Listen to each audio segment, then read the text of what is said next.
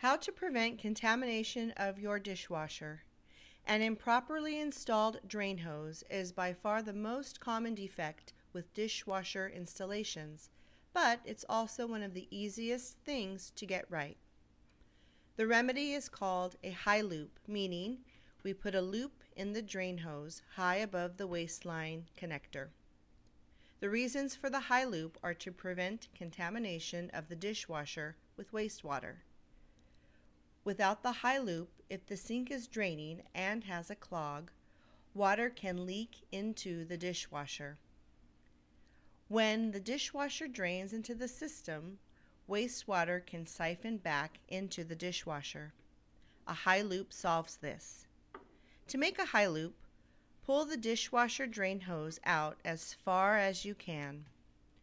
Screw in a simple small eye bolt in the cabinet as high above as you can from the waistline.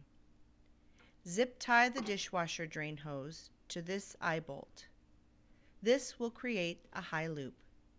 There it is, a simple solution to not contaminate your dishwasher. Have a happy holiday season.